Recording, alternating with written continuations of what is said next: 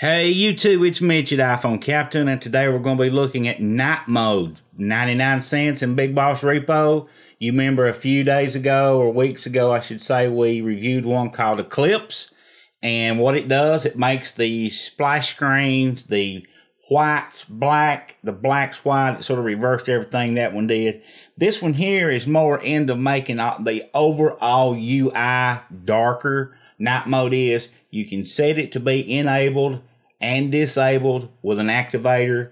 The same activator you set to enable it will be the same one that disables it, so keep that in mind. And you see here, we'll read a little bit about some of the things that it does.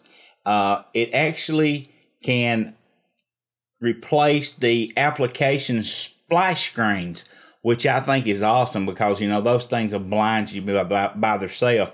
You get a flip switch toggle. And if that's something, you know, you want to look at here on your device control center, and you get an activator listener, scheduling NightMode activation through activator, it says. And still, guys, we haven't got one that's working off time. I don't know why that we can't get one running on time.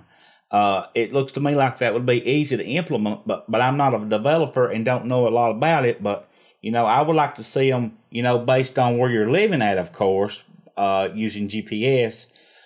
When it gets, say, 9 o'clock, if it's dark outside, you know, based on the time that you would know that the tweak would make your device turn into night mode. So I'll stop preaching and get on into night mode here.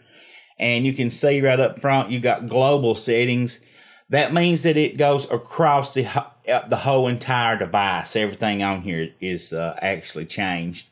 And you can change it based on per application settings, which I totally love that. And let me show you what I mean.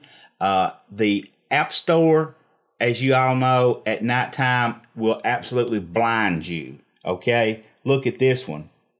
Totally awesome, guys.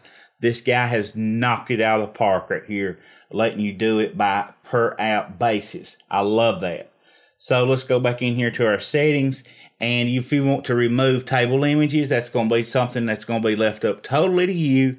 And it's just, you know, I'm going to leave some of this here for you to play around with. I'm not going to tell you every single little bitty detail. You got some experimental settings here. You see you got your activation method. I told you a while ago, I got it set to triple press, and you see that right here.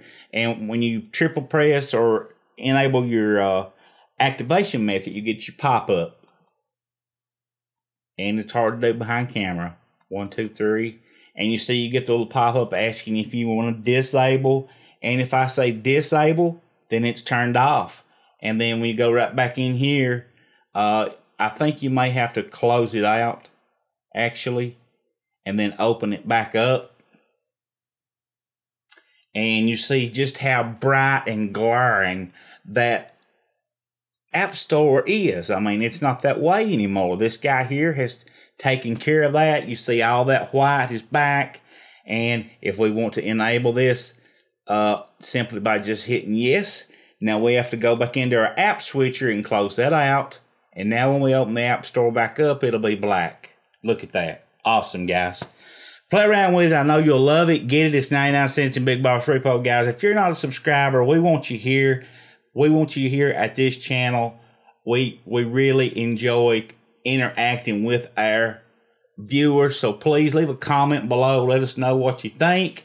Leave a suggestion. Just anything you want to leave in the comments. I try to read every single one of them. I may not answer them, but I do read them. So keep that in mind. Hit that subscribe button if you're not a subscriber. Share it on Facebook and Twitter. And keep coming back.